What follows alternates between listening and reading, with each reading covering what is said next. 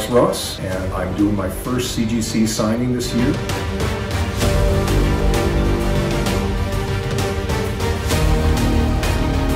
It will be the exclusive way to get my signature, and submissions are limited, so please send in your books now. I was excited to get the opportunity to work on Captain America for the regular series, particularly because after a long period of trying these other looks for the character, they were finally returning him to his classic appearance, and I had let it be known that I wanted to work on classic looks of characters as much as possible. And luckily, he's one of those characters you can never completely escape his original design. And it just would happen to be that Ta-Nehisi Coates would be writing this new series, which makes it even more of something to be a spotlight put on it. And he can bring a lot of topicality and a lot of introspection of what Captain America's symbol can mean today and what it's challenged by in terms of the times we live in. And it's a perfect way to be involved with the project, because I've always felt that Captain America's got a great history of being a character relevant to what was going on in our world, what was going on in American society.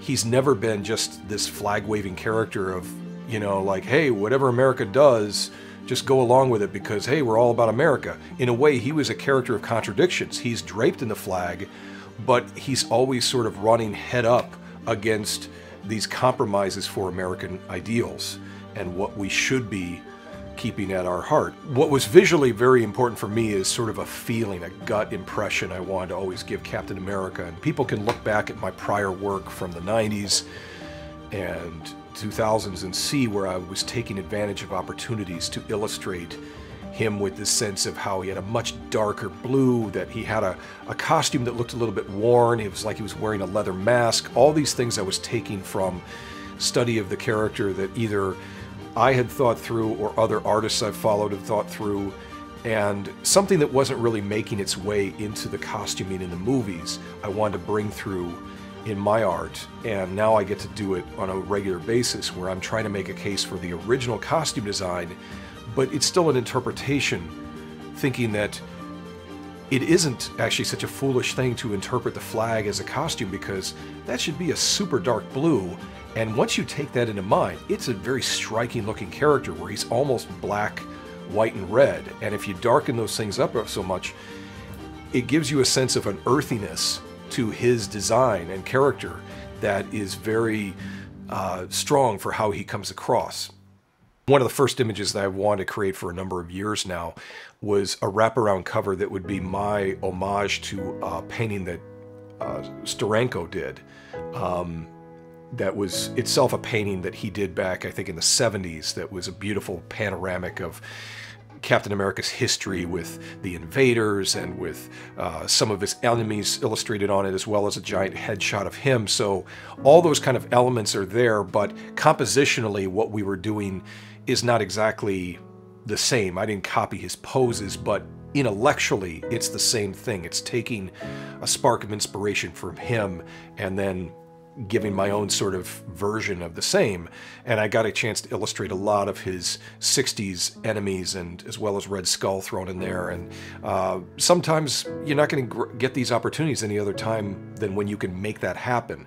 And they didn't ask me for a wraparound cover, I was pitching it. So luckily in this case, I could get them to go along with it and say, yeah, sure, why not? We're launching this book with a brand new #1, and we want it to be as big of a deal as it can be taken as. And you know, taking advantage of the fact that it is Ta-Nehisi Coates writing it, that will be a real strong thing that will get everybody to sit up and take notice. One of the exciting gigs I've gotten to jump into is a brand new series of Hulk covers where it's the return of the classic Hulk, and where they've now kind of embraced this idea that the last time you saw him, he was getting killed. He actually Bruce Banner set himself up to get assassinated, with the hopes that he could end his dilemma of always turning into the Hulk. And as the new interpretation is going, they're pretty much putting out there like, oh, by the way, we never mentioned this before, he can never die. He's immortal. And that's one of those things that they've always kind of danced around, figuring that like the human part of him would always be vulnerable when in fact now they can state, no, actually he's kind of impossible to put down for good. So there's meant to be a creepy factor that comes along with it. When this new title change was explained to me, I immediately wanted to jump in there with a chance to design the logo, which I didn't necessarily redesign to font face. I took the classic logo from the 60s, which they've used a lot of recently, and I just did the letter form changes to change, you know, Incredible to Immortal.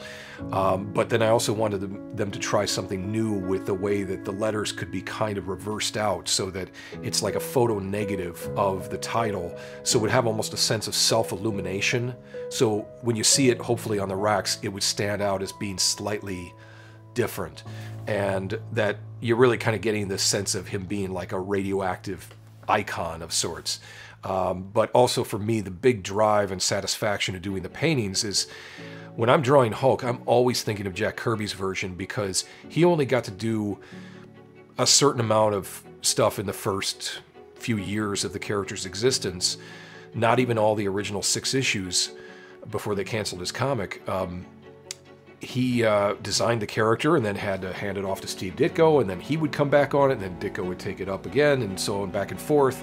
And then by the end of the 60s, they had like kind of a new look that softened up his brutish kind of impression of the character. And I think there's something uniquely human and also grounded in the roots of how he comes from Karloff's Frankenstein makeup, exaggerated. And that's what I want you to remember and connect with when you see the giant brow and the sense of the way the features are, that there's something there that Kirby was just kind of pulling like taffy, and it made for a phenomenal new character. One of the things I've gotten a chance to stretch my legs with, because there was nobody else to do it when I was initially pitching my own comics ideas and storylines, was logo design.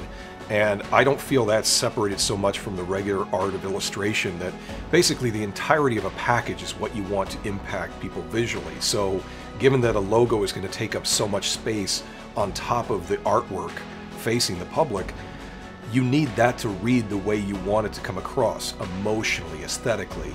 It all has a purpose to it. And sometimes if just what you want to connect with is an older logo that you liked, or something brand new that you like, it's better if you take the reins of that yourself, at least initially in design. So a majority of projects I've worked on, from Marvels to Kingdom Come, to even recently stuff with, I did some redesign work on the recent Hulk logo, that basically it's the way you're selling yourself to the public, and instead of just being stuck with whatever logo that they make you be dealing with, it's better to have that kind of hands-on thing. And I've designed what might not be 100 logos, but I mean quite a few for all these various books, because I've also worked on an odd group of characters here or there with single shot titles that only had the one use of a logo, but it needed a logo to design what you are meant to be feeling about this. And very quickly the idea of what you think it should be